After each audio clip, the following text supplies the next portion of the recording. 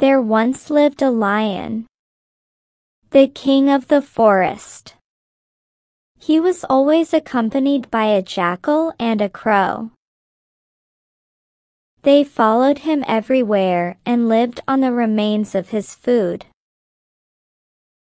In a village close to the forest there lived a woodcutter.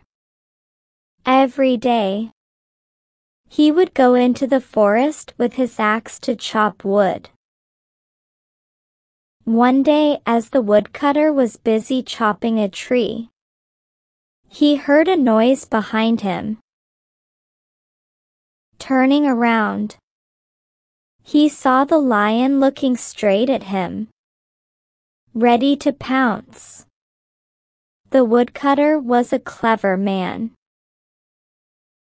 He quickly said, "Greetings, king of this forest. It is a pleasure to meet you." The lion was surprised. "A pleasure to meet me? Are you not afraid of me?" "I respect you a lot, lion. I was hoping to meet you. You see, my wife is an excellent cook. I wanted you to taste her lentil and vegetables." "Lentil? Vegetables? Don't you know that I eat only flesh?" asked the lion in surprise. "If you taste my wife's cooking, you will stop eating flesh," said the woodcutter proudly. The lion was very hungry and he accepted the woodcutter's food. "Good that the jackal and the crow are not with me today," thought the lion. "They would laugh at me." The lion was surprised to find that the food was indeed very tasty. "I have never eaten such good food," he said.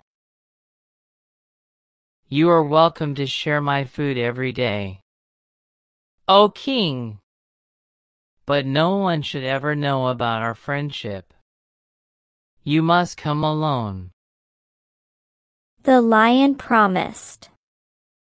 Every day, the lion would eat lunch brought by the woodcutter and their unusual friendship grew to be stronger day by day. The crow and the jackal were anxious to know why the lion had stopped hunting. "We are going to starve to death if the lion does not hunt anymore," whined the jackal. "You are right," said the crow. "Let us try to find out what has happened to the lion." The next day they followed the lion from a safe distance and saw him eating the lunch the woodcutter brought for him. "So this is why the lion does not hunt anymore," said the jackal to the crow. "We have to get the lion to share his food with us. Then maybe we can break his friendship with the woodcutter, and the lion will start hunting his prey again." When the lion came back to his den that evening, the crow and the jackal were waiting for him. "My lord, why have you forgotten us?